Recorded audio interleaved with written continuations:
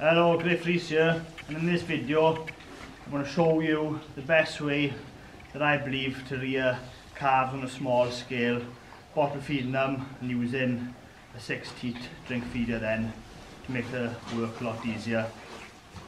So we've got 5 nice calves here. I'm going to take you through the process of how I feed them. Now when it comes to rearing calves, milk powder is a big part of it. For the first 5 to 8 weeks, depending on how long you're going to feed milk replacement to the calves, milk is going to be the main part of their diet. So this is a local milk to me, Cumnant milk. It's a good quality milk replacer. There's good companies on the market. Olac do some good milk, similar Winstead do some good milks as well. Now it's very important to buy the best calf milk replacer you can buy, but take into account the cost of the milk to actually what you're going to get for the calf later on. So make sure those sums and figures work out right. There's no point buying the best calf milk replacer there is for some second grade calves, because they're not going to come on to be fantastic cows. But if you've bought some fantastic calves in, first grade calves, then it might be worth considering buying the higher end milk replacer to feed those calves. Now I'll show you how I mix the milk replacer. When you're mixing, make sure that you get all this powder mixed in. You don't want it to clog up. I'll show you what I mean. So you've got 2 gallons of water there, and I've weighed enough powder here to feed 5 calves. Depending on the make of powder you buy, the amount that you need to mix up per litre is slightly different. So we just tip this in.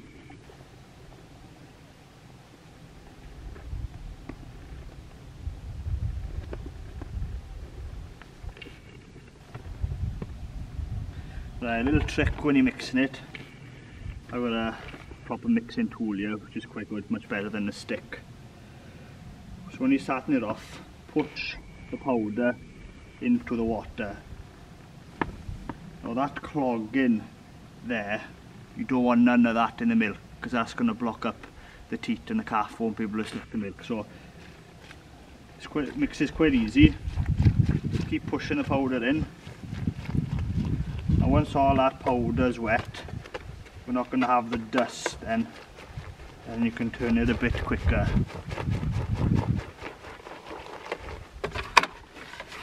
Just scrape it off the edge.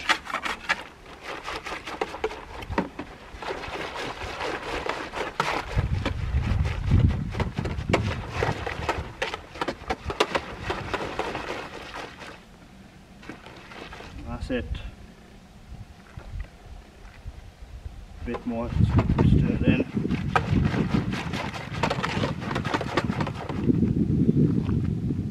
That's pretty good. There's 2 types of drinkers I use. When the calves first come in here, for the first week I feed them on a bottle. Now these teats, they feed really slow. So what I do, I don't know if you can see there, cut a little slot there with a knife so the calf can drink much quicker. Now these teats are designed to imitate a cow's udder, so they're going to pump the milk out. But when you're hand rearing calves, you don't want them to feed like that. You want them to feed quick and fast so the milk remains hot and it doesn't cool down for them, because if they're drinking cold milk they've got a chance of catching pneumonia. So first week, feed them on the bottle, make sure that everybody gets the right amount of feed and get them used to sucking on the teat, because some of the calves might be off the mother, some might already be on a bottle or a milking machine system, and they're quite easy to integrate into your own system.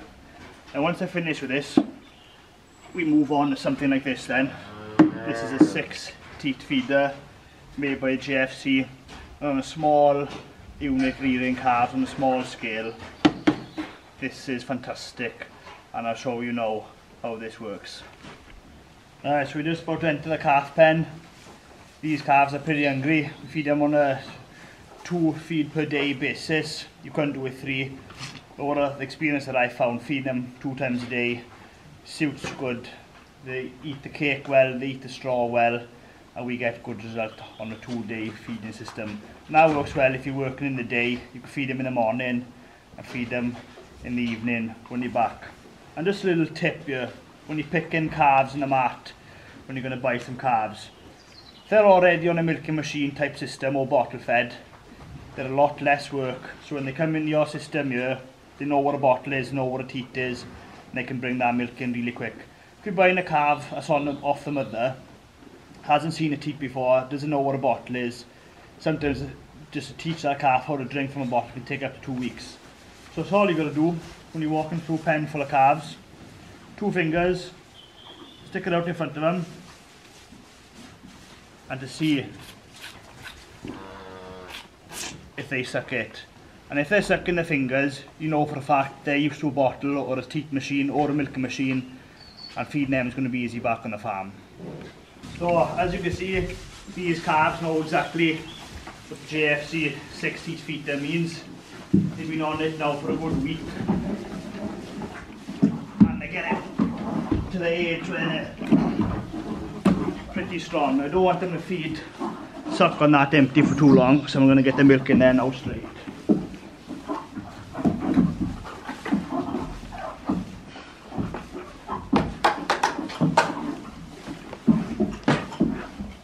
So if you've got 6 calves on the 6 teat feeder, filling it up is pretty easy. I've only got 5, so I'm going to keep one empty. So I start with the furthest one, and then work my way down.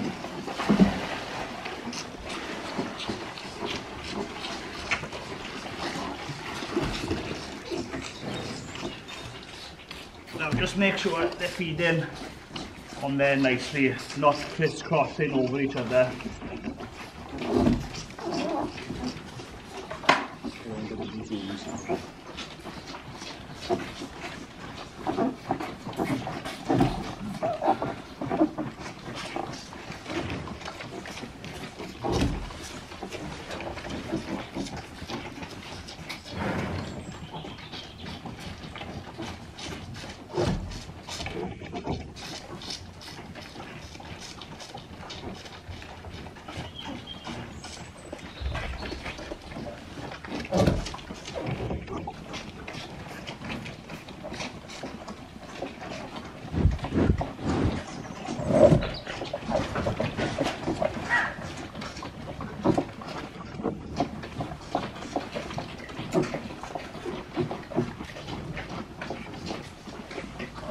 Very important, when the calves are on the system feeding, keep eye on them.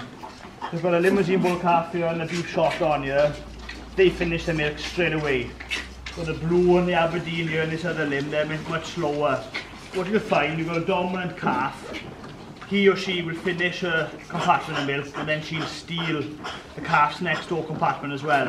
And the other calf, maybe not as big and strong, can't fend it off. So for the first couple of weeks, keep eye on him, make sure they're not stealing each other's milk. And a little trick I do, just let them suck your fingers. Don't wrestle them, no need to fight them in the pen. Stick your fingers out, and they're occupied there while the other calf is finishing off the milk. Now there's a few things you've got to make sure that you take care of when you're looking after calves. Feeding milk is just one aspect of it. Make sure that you've got access to good clean straw, because that's high in fibre, very good for the digestive system. Clean water and plenty of feed, get them going nice and strong, because obviously these calves not on the mother, they need a bit of extra hand to grow nice and big. Well, you've seen how we feed calves here at Brimbach, and it's quite an easy system really. Even though we've got a small head of calves here, it's not very time consuming to look after them and feed them. And if you're a farm and you've got a shed spare or just an area like this, I'd use a corner of the cow shed here. Get a nice little extra earner for the farm. Rearing calves is a really good way of doing it, and it's actually a pleasuring job. It's one of my favourite aspects of farming really, hand rearing calves. If you're on a farm or a small holding and you're thinking of keeping calves, I'd highly recommend it. You don't need a big fancy system. I'm just using a corner of one shed here, and I probably rear between 5 and 12 calves a year. And it's a nice little earner for the farm really. You're not utilising a whole building. Calves at this age You don't need much feed. There's a bag of milk per calf, some cake and some straw, water and some clean bedding, and that's it for the winter really. And when the spring comes, they're out on grass. You don't need to give them any extra feed then.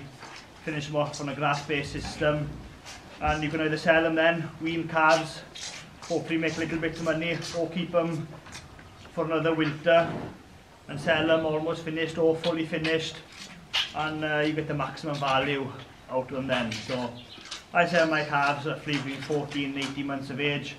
Sometimes they're finished, sometimes they're not. So thanks for watching the video, and hopefully you've learned one or two things of how I rear calves here at Brinbach.